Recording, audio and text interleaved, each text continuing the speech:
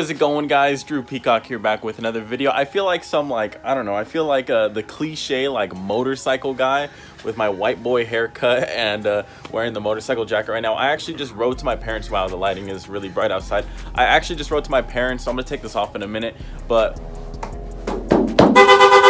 she's back, and I'm excited. Okay, I got some news. Okay, I think you guys will be happy. I'm happy. I think you guys will be happy. 1 second. Really quick though, guys, I do want to thank today's video sponsor. It's actually the Octane app. I have promoted them before on my Instagram, and that's just because they are a really cool app for the car scene. You can find all different types of events all over the country, and it's as simple as just looking in your region and finding what you want to go to. You can tap on event and see all of the different cars going, and you can also RSVP so they could see if you're going to. Once you RSVP, they do see what car you're going to bring, so if you want to flex your car on another app, this is the app to do it. And then you can pull up and show them it in person. They also have this pretty cool feature called Quick Drive, which allows people to see you while they're driving, and you can also link up with friends so that way none of you guys get lost. So guys, if you're trying to get more involved with the car scene, go ahead and download the Octane app. I mean, like I said, it will keep you busy, and if you're just ever bored, go check out some local meets. You might even see me at some. Look for my car, see if I RSVP, but go ahead, download it, link in description down below. Let's get back to the video. There we go, much better. Got the hat on to cover up the Johnny Bravo hair, got the sunglasses to cover up my ugly face. All right, back to the real talk. We got the Mustang back. It's actually really good news. So we got the Mustang back. If you guys don't know, my local shop had been kind of bending me over and kind of shoving it up you know where, and making me just pay over and over and over for these retunes that it just seemed like I didn't need. Over and over, they found little problems here and there. We're like, oh, you need this, you need that. Some of it was justified, and some of the other stuff just didn't seem like it. It seemed like they were kind of just cutting corners and being lazy on my car. And well, I took it to a new shop. I'm not going to mention their name because they didn't want me to say or to disclose some stuff, so I'm not going to mention their name. But really great shop. It was a little bit of a drive for me, but really great shop. They took care of the car. They did everything I wanted them to do, and it runs beautiful now, and I mean beautiful. And so the other shop had it dynoed at 489 horsepower, and that sounded like bullshit to me. It's like, okay, wait, I have a F1A Pro Charger, a smaller pulley doing about 14 pounds of boost, E85, and I'm doing not even 500 wheel on that. My saline blower was doing 500 wheel, and I was on 91 octane. What the hell are you talking about? So I left them completely. The car was running like ass when I took it from them. I was like, you know what? No, I'm not coming back here. So I took it to the new shop.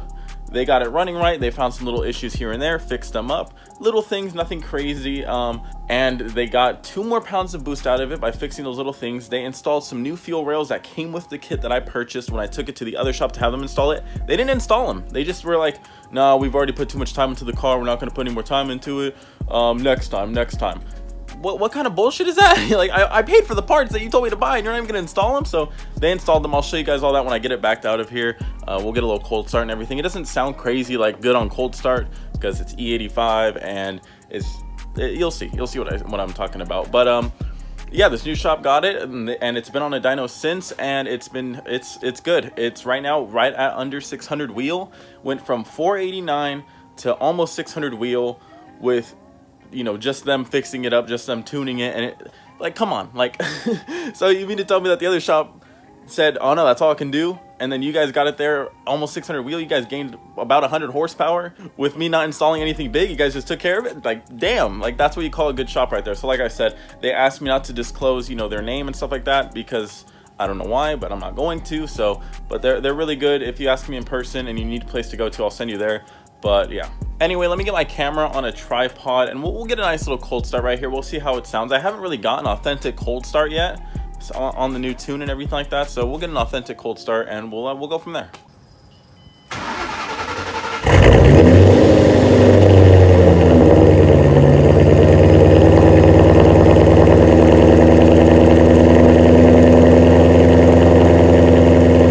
Alright, so while my car is warming up, I actually moved to the backyard really quick. The car is still loud, obviously, but yeah, when you first cold start it, it's got like a It starts quiet and then it gets loud. It's a little different from how it used to be on 91 octane. It's just a tune, but the car sounds great though. I mean, overall the car sounds great. It feels great. There's no more joltiness or stuttering or any of that stuff. Before with the shitty tune at the old shop, you would step on it a little bit and then you'd let off and you'd feel the car just like rock back and forth really quick, and it felt like shit. Now it's nice and smooth. I mean, it feels like how it did when I first bought the car with the saline blower on it. And I mean, I'm just super excited to drive it again.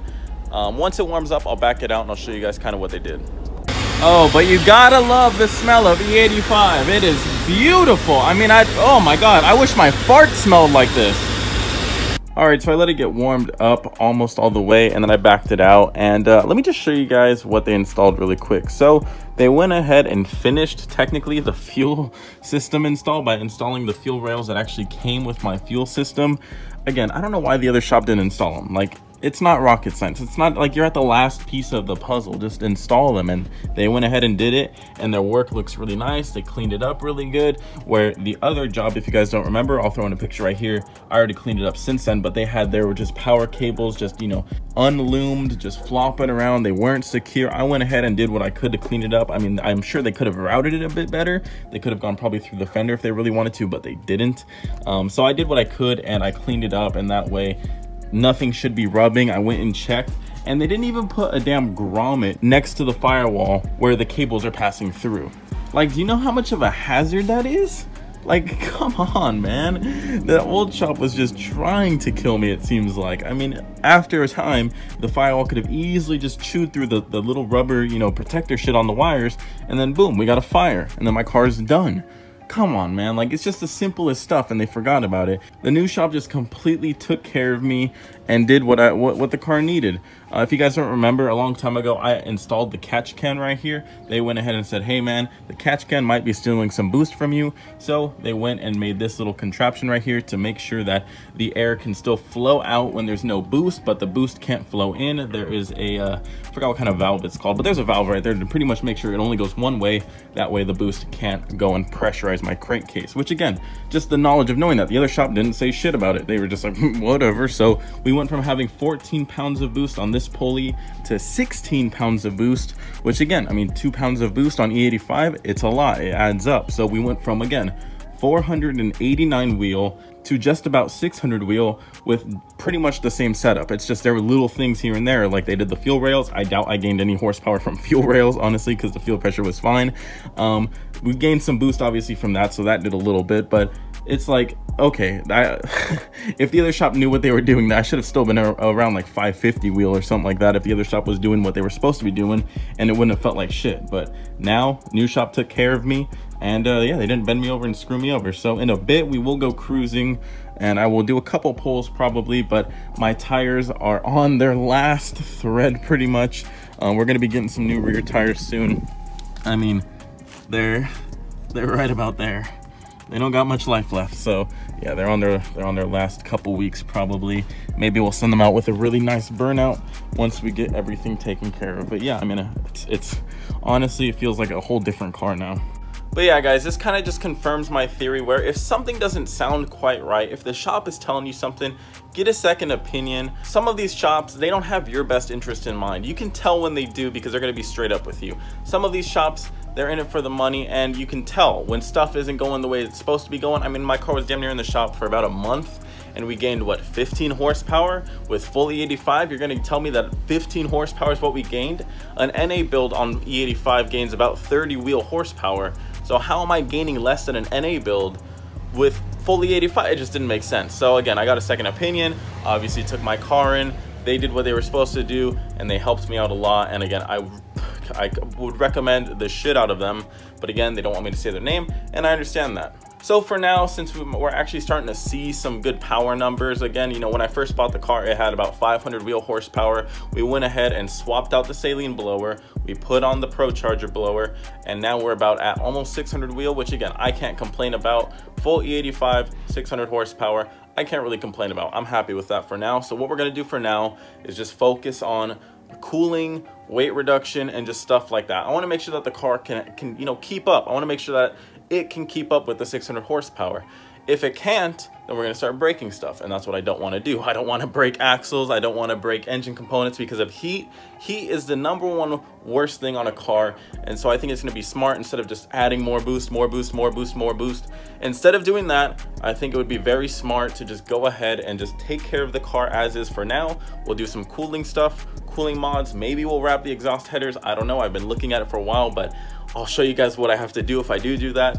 But for now, I looked up a few things on some little easy things that you can do to just modify your car's cooling system. It's pretty simple and they all work. So again, instead of tossing this tiny pulley on there and going and overheating and blowing a whole lot of stuff up, what I want to make sure is that the engine can, you know, keep up, it can take it. So what we're gonna do is, I actually ordered a piece today, so it'll be here in maybe a week or two, but we're gonna get a racing thermostat.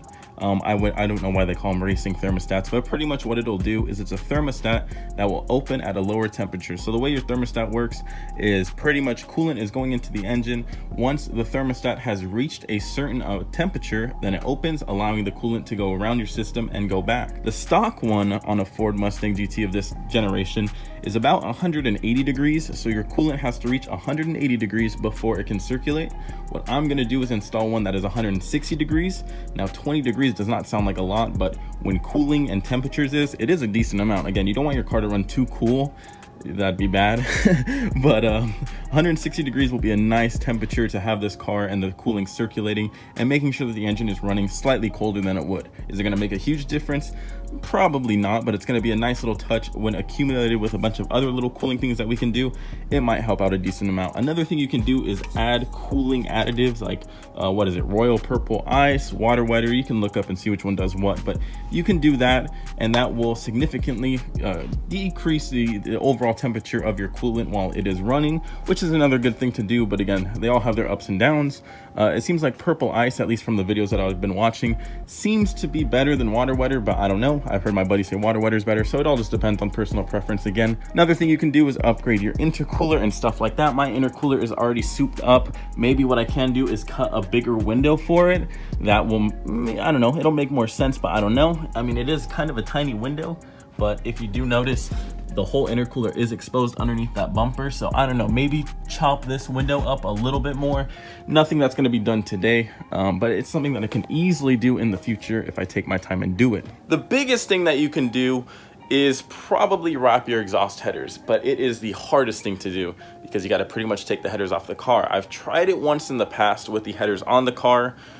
Didn't go so well. It was a bitch. It was not really possible, not a viable option. It's about 10:30 in the morning, so I don't think there's gonna be that many cars on the road. I think I can get 1 or 2 pulls in. Don't expect me to go back and forth 140-mile-per-hour pulls. Don't expect that. I'll do a couple pulls. My tires aren't looking too good, so a couple will do. It'll be fun. You'll hear the car, you'll see the car again, and I mean, I'm excited to drive the car anyway. It's been a while.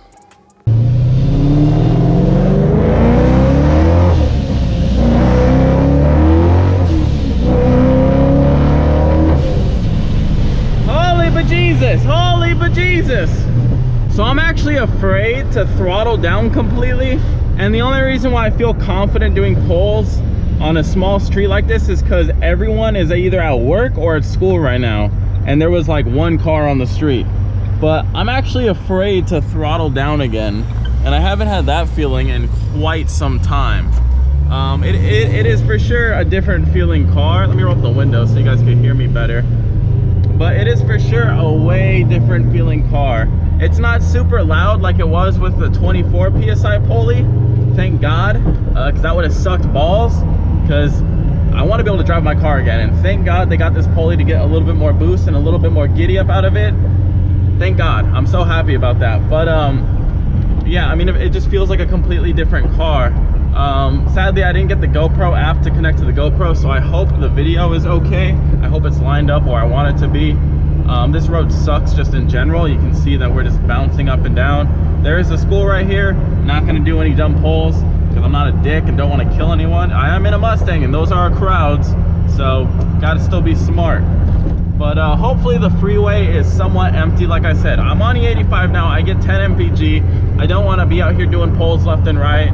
And I'm not going to be doing them back to back either, because then I'm just asking for trouble and I'm asking to break something, and I'm not all about it. I'm not about either of those. So we're we're gonna go ahead and cruise over to the interstate, go to Mexico really quick, and be safe. Keyword safe. The only thing is that I have to remember to shift by like 5,000, because since my thing is reading 1,000 low, my normal red line is 6,000. You subtract 1,000, then you're at 5,000. It's simple math. I passed 3rd grade. It's easy enough to do. So hopefully, damn, there's a lot of dead animals on the road, but hopefully I can remember to shift, and then we won't have any issues, because so far, every time I've done a pull, I forgot to shift early, and yeah, then I start hearing, and it just, yeah, no fun. Doesn't sound nice. I mean, it's cool, but doesn't sound healthy. So we'll go ahead and try to remember to shift at 5,000. Big old $5 rule. It'll be like a Dora Explorer episode. Guys, when do I shift? What's that? When do I shift?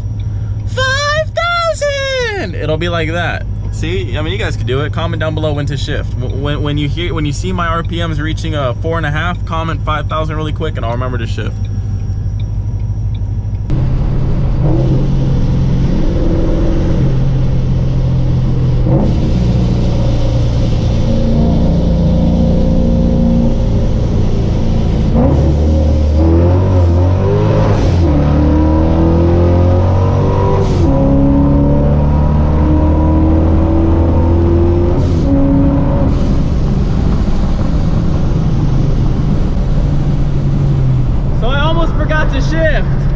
Oh god, 2nd gear does not like it in these tires, man. 2nd gear just flips all around.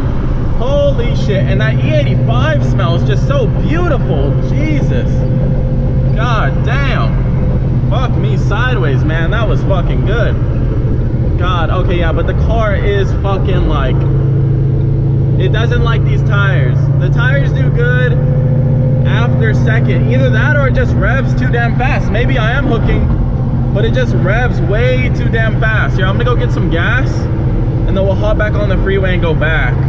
Well, let me get some gas, because I don't want to run it dry. And since it's a new fuel level sensor, my old tuner said don't trust it too much. It might have been one of those like subconscious, like, you know, confessions, where he was kind of saying don't trust us too much, because he said don't let it get under 1/4, because he doesn't know what it's actually reading. So I don't know, I think it's accurate, because when I put in when I get to 1/4 tank and I put in whatever's like remaining, it seems to put in like 10 or 12 gallons, which seems like that's correct for my car.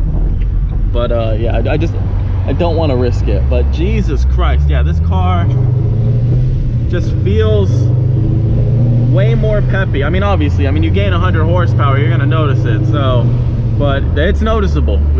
I'm telling you, man, it is noticeable. Jesus Christ, it just feels like a whole new animal.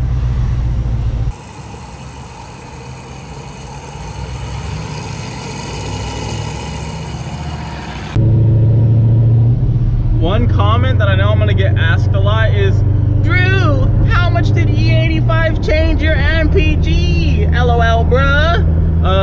Well, it actually didn't change it as much as I thought it was gonna do. So people, you know, say anywhere between like 1/3 to 50% of your fuel consumption, and it's actually not that bad. Now, I don't drive like an asshat everywhere, okay? I'm not driving around flooring it, doing all that dumb shit, because that's just not me.